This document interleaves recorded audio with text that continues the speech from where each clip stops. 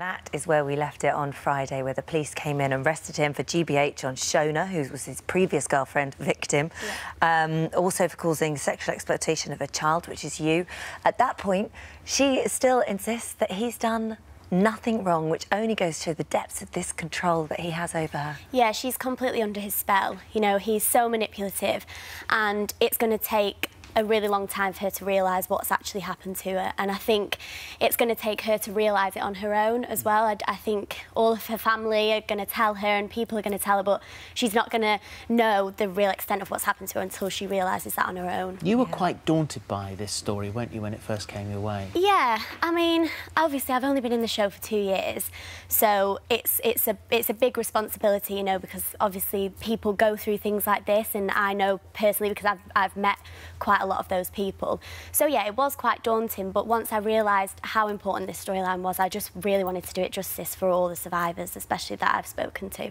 Well, you'd think that this would be the end of the story, now he's arrested, but it's going to take another sinister turn. Neil, Nathan's friend, who's a policeman, is part of the ring. Yeah, he is, yeah, which I think obviously is quite a shocking turn in the story, but for viewers I think it's important for people to keep watching the story because they will get their comeuppance eventually. They will do, they have to. They have to. So now she's possibly going to disappear with him. Yeah. She's got to go and find a passport. Yeah, so Nathan, in that clip that you just saw there, is going to tell her family that they've split up, even though they haven't, so she's going to lie and say that they've split up with each other, and he is telling her to get a passport and he's going to take her away. So for Bethany, that's quite exciting because when she's with Nathan, she feels like an adult, you know, they're engaged, they're going to get married, and they're now going to move away together. So for her, that's exciting. But really, what he wants to do is sell her in another country. And I guess the problem for her must be that she must feel slightly like if she doesn't go with him, then she goes back to her other life, which is just being a child and living at home, and she feels like she's moved on so much and become an adult. Yeah, so if she stays with the Platts, she's going to be treated like a child again, which isn't what she wants, and she's got such... Nathan has got such a big hold over her that he's separated her so much from her family that she only wants to be with him. She doesn't want to be with her family at all.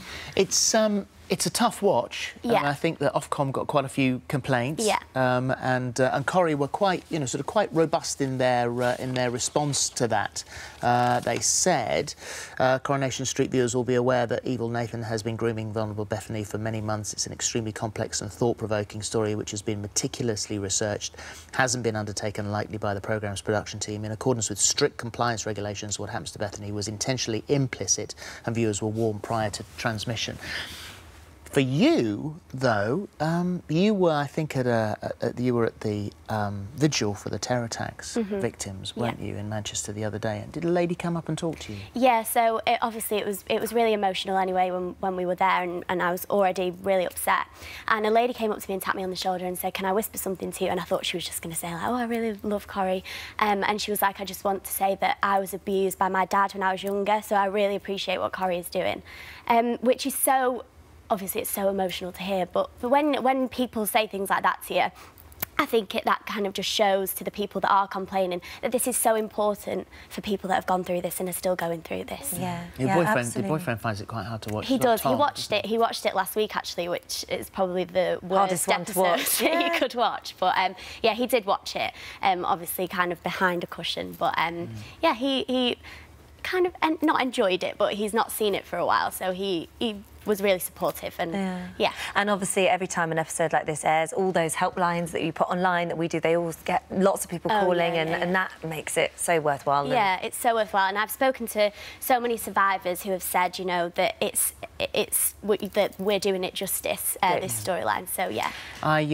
Well, we won't spoil it now, but you got nominated for a soap award, which the show was on Saturday night. Goes out tomorrow night on ITV. How was your night? It was good. Yeah? It was did you have a nice time? I did. A bit too much of a nice time, No, I think. Did you? A little bit. Were there any pictures taken of you? There's you. There's a lovely one at the beginning. Like a princess. Evening. That's a beauty. What about the end of the evening? Oh. Thank you for that. Listen, we have all been there. So. Yeah, I had a very, very sore head yesterday. I didn't really move. We went back to work because obviously it was Manchester and I live in Blackpool, and I just sat in the green room all day and ate a KFC. Yeah. Anything to get through. Yeah, exactly. You've got to mark those occasions. Anyone who's ever been to those awards knows exactly what it's going to be like the next day. Exactly. Well, it's Thank you. lovely to see you. Thank you very much. And we'll watch where this storyline goes.